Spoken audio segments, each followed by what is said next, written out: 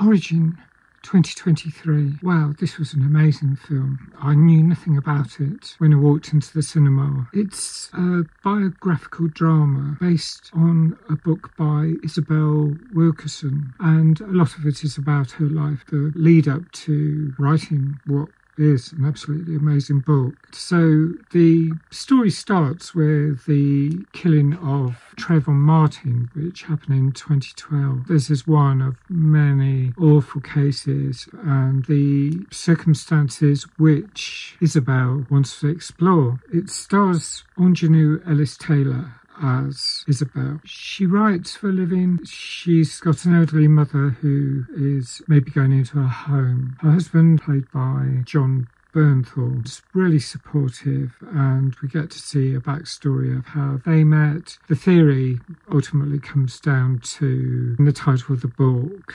Caste, The Origin of Our Discontents. And it's a book I'd really like to read. I find reading difficult these days. There are a few books I'd like to read, getting around to finding the time, spending time, enough time reading to make a dent in books. That's my difficulty, and I don't know if that's down to neurodiversity or the way modern life is. Somehow I need to change that, I think. I like writing as well, and I think to be a good writer, you need to be a good reader. So, yeah, well, she's a writer, and this is why I warmed to Isabel immediately. She faces tragedies at the start of the film, and there's this whole thing about Trayvon Martin, who is shot by a Mexican or half Mexican. So there's complications, and that's why I think Isabel thinks outside the box. And this is where it really is amazing, because the caste system explains a lot. One of the caste systems that perhaps most people are familiar with is on the Indian subcontinent, the Dalit. Now, there used to be another word to describe them, and I'm not going to use it because I think it may be a slur. Let's call it the U word. I mean, I want to avoid all slurs. I want to make this a really life-affirming channel.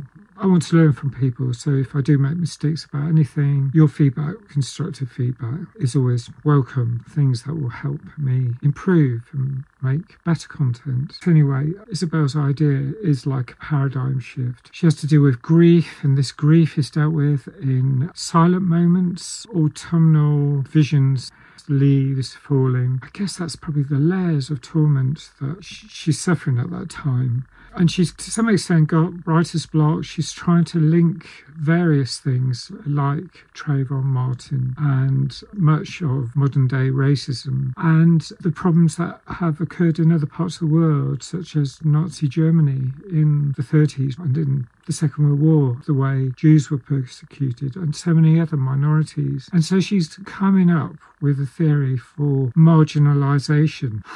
Amazing. Anyone in a marginalised group hopefully can see parallels with other marginalised groups. I mean, when you see people being persecuted, when you see people being punched down upon by those in charge, the authorities, the political leaders, this is where caste system, as a much broader term than what happens in India. Isabel visits India, and there's so many things she finds out there. The Dalit can never escape from the life mapped out for them, and that is what's so doubly terrifying. If you're in a minority, a persecuted minority, you cannot escape. You cannot aspire to do better. Future generations will follow your path because you are Dalit and generationally Dalit. I mean, generational trauma written systematically into society. Wow, it's so focused on my mind. It set off light bulbs. Some of the passages that she comes up with about the persecution, about the way all of the marginalised groups are oppressed by the system. We need to change our way of thinking.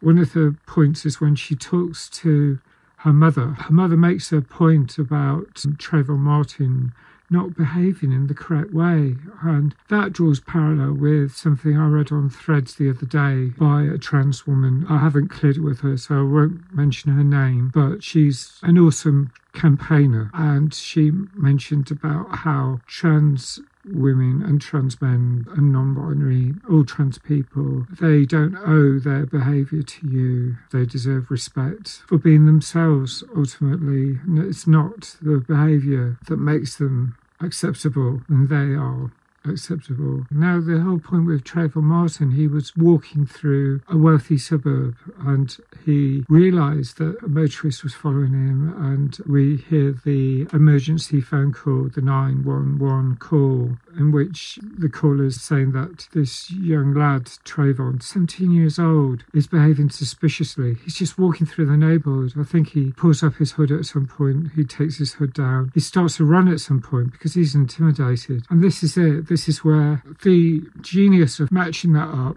with what happened in Nazi Germany and what happened in slavery, the time of the Civil War in the USA, and what's happening in India. I mean, she's walking through this busy street trying to cross a road, and there's absolute organised chaos. I mean, trying to cross the street, there's layers of cars and people, and they're all moving slowly, but how people don't get hit more often than they do, how there aren't more collisions, I just don't know. There's just so much in this film, but there's statues there that are caged, metal caged, to protect the statue from being vandalised.